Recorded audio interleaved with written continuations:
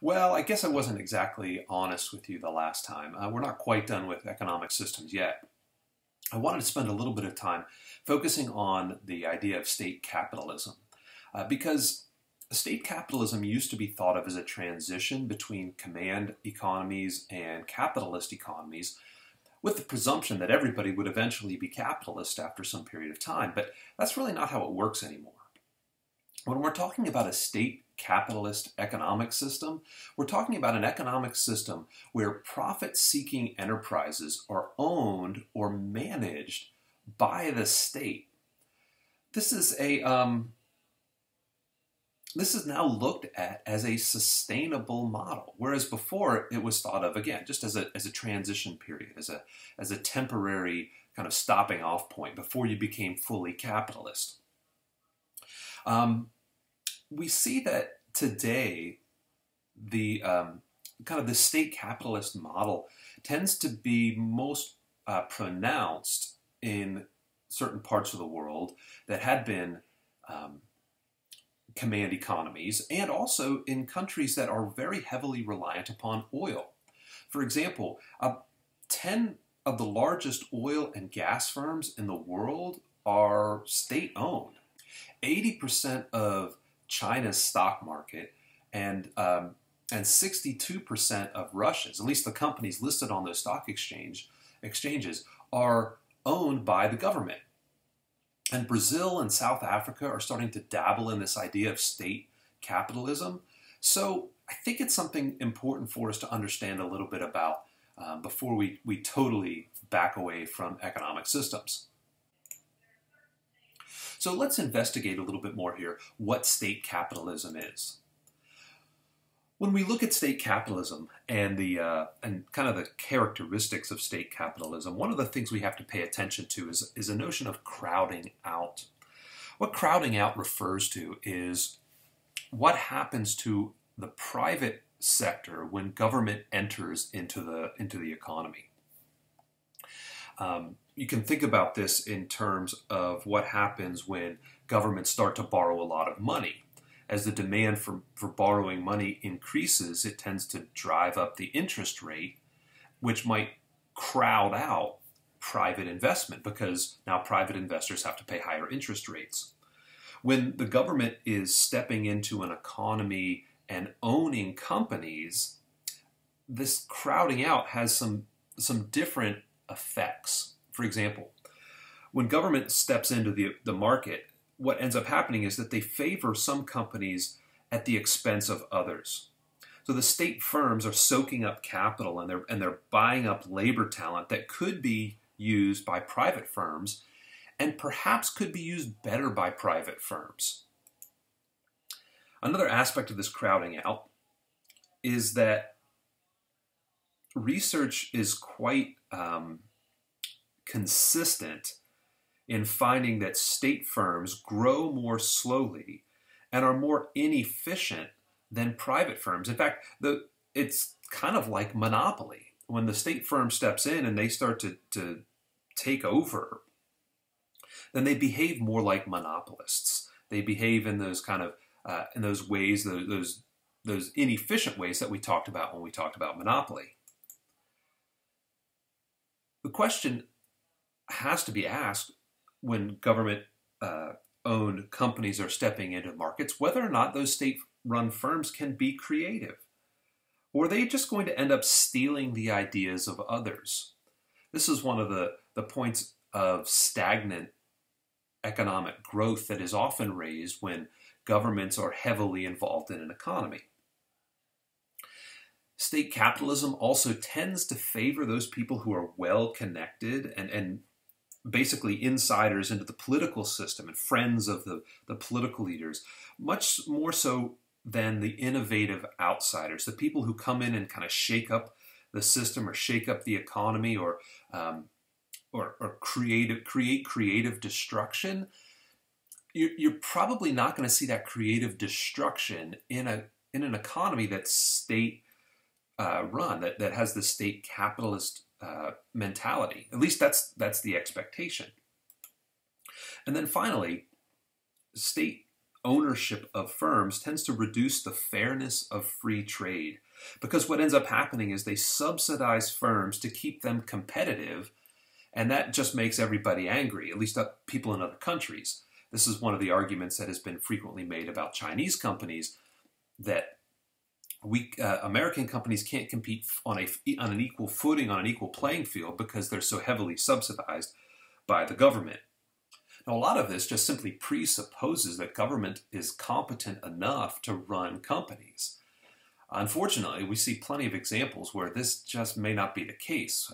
In particular, we see this in Venezuela, where the state-run oil company is basically in shambles because government incompetence has driven it into the ground. We see a similar story with India's national coal company. The company just isn't producing as much as it could, and it's certainly not as efficient as it could be because of state bureaucracy. You could even think of a Marxist critique of this, in that a single state-owned company can exploit the workers just as much as a capitalist system could. So there are certainly questions about the veracity of state-run capitalism. Nevertheless, it seems to be spreading. So let's see if we can understand a little bit about why. So to start off, let's take a look at some of the history of state-run or state-owned capitalism. We can go back as far as the British East India Company to talk about state-owned companies. This is basically an outreach of the British Crown trying to expand its reach across the globe. So we have the British East India Company. We also have Alexander Hamilton. Alexander Hamilton, the guy on the $10 bill, the guy who the musical was written about, he had a very clear position that certain parts of the U.S. economy should be protected by the government. And we kind of refer to this now as infant industry protection, but Hamilton was a pretty vigorous supporter of protecting industries, protecting them from competition. In post-World War II, we see France and Japan being active protectors of their fledgling or kind of rebuilding enterprises. We see this with South Korea as well after World War II, after the Korean War. And it's not unusual to see countries trying to protect their industries. This is it may not be an extensive or expansive effort across the entire economy, but there are certainly examples, even in countries that we think of today as being extraordinarily capitalist. In OECD countries, this is a group of economically developed countries, state-owned firms employ over 2 million people. So even in countries that are not thought of as third world countries, not thought of as developing countries, or even former communist countries, we see that state-owned enterprises are certainly active in the economy. More recently, we've seen that countries like Singapore, when it was founded based on this idea of Asian values. The kind of the George Washington of Singapore, Lee Kuan Yew, said he wanted to mix family values with authoritarianism, and most people said it sounds good to us. So we have this idea in Singapore, and Singapore's thought of as a very, very free market country. In China, when Deng Xiaoping started to relax the restrictions on economic activity, basically what was happening was that they were forcing state enterprises to behave more like Western firms.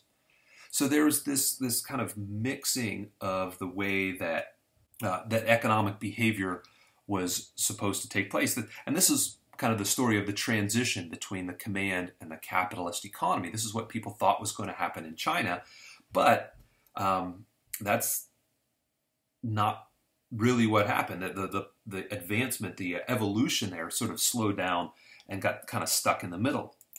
We also see the Soviet Union with the collapse of the Soviet Union in the late 80s, and this chaos that that was created, it led to a sort of a demand for order, and the end of the active work of the party, although it meant chaos, it also freed these political actors up to go out and get involved in businesses, and kind of led to this mix of former communist party members involved in business, and there was this additional desire to have more order. So we start to see this kind of this boulder going downhill, where we have these political insiders running businesses, and now they're getting back involved with the political system. So how does state capitalism work? Well, really what it does is it melds the power of the state with capitalism. Now, how successful that's going to be depends on government's ability to pick the winners and the losers in the economy. Sometimes they're not very good at this. It's just like picking stocks. Sometimes you pick good ones and sometimes you pick bad ones. As governments try to pick the winners and losers to promote economic growth, sometimes they don't do a very good job of it. The idea of state capitalism is to take the tools of capitalism and tools like embracing globalization and the stock market, and use those tools to expand existing businesses under the authority and under the very watchful eye of the state. So let's take a look at a couple of examples of this to see how, just to see the variety and how state capitalism can work. We'll start off with China. China is probably the most interesting story of all of these state-owned capitalist systems. This is a picture of Shanghai, a recent picture of Shanghai, and it looks just like this incredibly modern and advanced city, and it is. But it also rose out of the river here with a lot of help from the state. Really what we see in China is that China is handing over the control of firms to adept managers rather than the cronies who would have been in a position to take things over. So this is one of the hallmarks of the Chinese version of state-run capitalism. So instead of giving it to your brother-in-law, letting your friends from the Communist Party run these companies, the Chinese government says, hey, look, this is our company, but we're going to let you run it in such a way as to make money. One of the questions for the future, however, is how do you ensure fair trade? This is the biggest critique of the Chinese system. Because the state subsidizes businesses so heavily, it reduces the costs and then creates this unfair playing field. Additionally, there's a question of whether firms are being weaponized. And this is the Huawei question, or the elephant in the room when it comes to Huawei. Does Huawei, as an instrument or as an appendage of the communist government, are they using their resources to steal intellectual property or collect secrets of other countries? And you don't have that same question raised when you have a privately run company that is not entangled with the government. But because it's Huawei, that question certainly arises. When it comes to the sort of the variations of the Chinese system, we also think about the Communist Party as it is involved and as it is woven into the firm. They may not run the firm on a daily basis, but they are certainly lurking in the background, both physically and psychically. The party tends to be the largest shareholder in these state-owned enterprises in China. So they control who advances, and they control where those people work. So there is a degree of cronyism, at least to an extent, as far as who moves up and down the ladder. There are notable CEOs that are moved from one company to another, kind of at the whim of the party.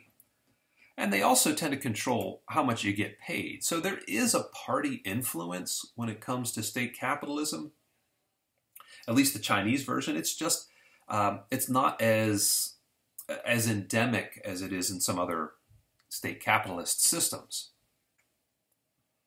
All right, the next illustration, or the next example I want to take a look at here is Russia. Russia is different. We can think of the Kremlin as the capitalist in chief here. Contrary to what we see in China, the state owns huge stakes in companies through shared ownership. But the people who were running these companies, the private sector oligarchs, end up getting replaced with those who are tied to the state, who are political hacks, who are political friends, particularly in Russia, people who are friends of Putin. The economy then ends up being dominated by just a few really large firms who are controlled by political figures. And of course, that means they're going to behave like monopolies. There's also another problem with the Russian system, and that is that there is, or has been at least, incredibly poor infrastructure. So there's a lot of vertical integration that results. So steel companies buy parts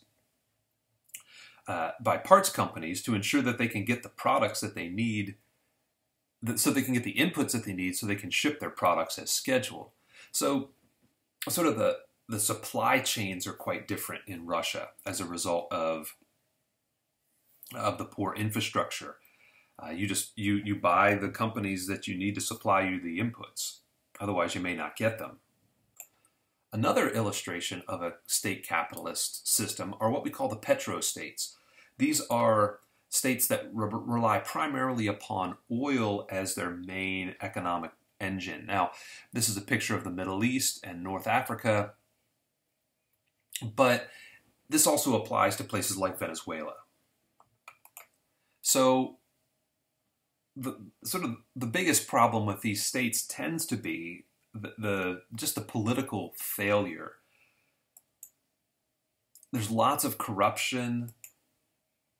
How do you keep any royals? So if you're in a country where there are that is run by a royal family, how do you keep the royals from messing things up? And you are sort of at the mercy, at the whim of asset bubbles. And we've seen this very recently in the case of Russia and Saudi Arabia in terms of rising oil prices, and then you let the air out of the bubble, and then what do you have? So we see this in Saudi Arabia, we see this in Russia, we see this in Venezuela, we see this anywhere where you're just almost exclusively dependent upon that asset. One of the success stories here has been Dubai, and the reason that's been a success is because there's been such a concentrated effort on diversifying. So even though it's governmentally directed diversification, and there is cronyism and there is corruption, Dubai has been able to avoid relying so heavily upon the oil commodity and has been able to dodge some of the problems that exist with asset bubbles. And that brings us to our last illustration, or our last example here, and that is Brazil. Brazil is the enigma here. The question is, will it become state capitalist? Will the country kind of move from a what is thought to be a developing capitalist democracy, or will it become a state capitalist system? There have been some examples of the government stepping in to control and take over certain industries. The Vale Mining Company has been essentially taken over, where the government has become in most cases, the government becomes a minority shareholder, but in the case of Vale, in the case of Petrobras, which we'll talk about here in a second, they are the majority owners. Now, Most of the time, this is replacing direct government control with indirect control. That's the government being a minority stakeholder in companies. And when governments do that, when they get intricately involved with a few state champions, as long as they don't take them over, there are a few advantages of minority shareholders. One of those advantages is that it limits the ability of the state to use state-owned enterprises to pursue social policies or simply to reward clients. So because they don't own enough shares of the company, because they're not in a majority position, they can't use this as a social policy tool. Additionally, state holdings can provide funding for investment, even though the capital market in Brazil is underperforming or underdeveloped. So the state can basically inject funds into a company and help them to be able to invest in areas that need to be invested in. But in the case of Brazil, this has sort of been a mess, and the most lurid example of this is the state-run oil company Petrobras, which seems to have its tentacles all over South America and has gotten a lot of people in big trouble, including some heads of state who have had to resign and flee to avoid jail time. So it seems like Brazil is just doesn't have its act together enough to make the state capitalism work. So we've seen 4 examples of state capitalism, and the one thing that they all really have in common is the kind of the natural proclivity to fall into corruption or be subject to corruption. Politicians in these cases have an enormous amount of power, and they can re-regulate and redesign companies with the stroke of a pen. Authoritarian governments are prone to do this anyway, so this just kind of gives them an opportunity to expand their power base into the economy. Even democratically elected politicians, like those in Brazil, can end up telling firms what to do, which may not always be in the firm's best interest. Political hacks can end up running businesses, and in some cases, as in the case of Russia, as in the case of Venezuela, you just run a business into the ground and the business collapses. And that's really not good for anyone. So the question is, can states avoid those particular problems? Successful state-owned enterprises can turn the tables, not just turn the tables on success or failure, but they can turn the tables on the political powers that are trying to control them. In China, for example, the pressure to pay higher dividends to the owners of the company, which simply means to take some of the profits and move it to the government, because the government is the majority shareholder, those have actually been thwarted pretty consistently, which is a remarkable thing considering the pressure that's put on the CEOs of companies. Managers seem to be getting better in China and more sophisticated. They're learning more about how to do business at the international level. And those worldly wise managers are moving into politics and taking some of what they've learned in the business world into the political world. With that being said, there are 3 caveats that we have to consider as we assess the success of state-run capitalism. One of those caveats is that there's no clear dividing line between the state-owned and private firms. So basically what we're saying is that there's no good way to compare the outcomes of the two. After all, Huawei is technically private, but there's so much government involvement in the running of that company that we can't really say, we can't really make a comparison between the state-owned and the privately owned firms in China. A second thing is that ownership isn't the only thing at play here. Some of the problems that exist are due to rapid development, not necessarily who owns what. So it might be that Chinese companies look like they're growing tremendously well under the state-run capitalism, except for the fact that it's just natural economic growth. So it really wouldn't matter who owns the companies. And then finally, context is incredibly important. State ownership can do some things well. They can do infrastructure okay. And they do some things really, really poorly, like consumer goods. It boosts development at some stages. That state-owned capitalism boosts development at some stages, and then it really impedes it at other stages. So we have to understand where we are in the contextual scheme of things before we give a final stamp of approval or a blanket denial of state capitalism. There are clearly some severe flaws as well. Can state capitalism properly regulate the market if it owns the firms? Can it properly keep an eye on the bad behaviors of their firms if they are owning the firms? That's a significant question. Will it throw good money after bad? In other words, will it take money that could be used to help develop the economy in one area and just simply throw it after failing state-owned enterprises? This seems to be the way that state-owned capitalism has been working in some parts of the world, and certainly how command systems have worked for generations. Can it be innovative? Can these companies innovate if it means that it's got to give that they have to release the reins and give more freedom to experiment and freedom to fail? Those are significant questions that state-owned capitalism haven't been able to really deal with in their evolution. So the future of state capitalism may be determined by two specific things. One of them is rent-seeking. Rent-seeking by corporate elites and managers who are running the companies is what occurs when they're just simply trying to maintain their position, maintain their monopoly position, or maintain their jobs. What are they doing to accomplish those objectives? In other words, are managers seeking their own self-interests at the expense of the company? Are the politicians seeking their own self-interests at the expense of the company?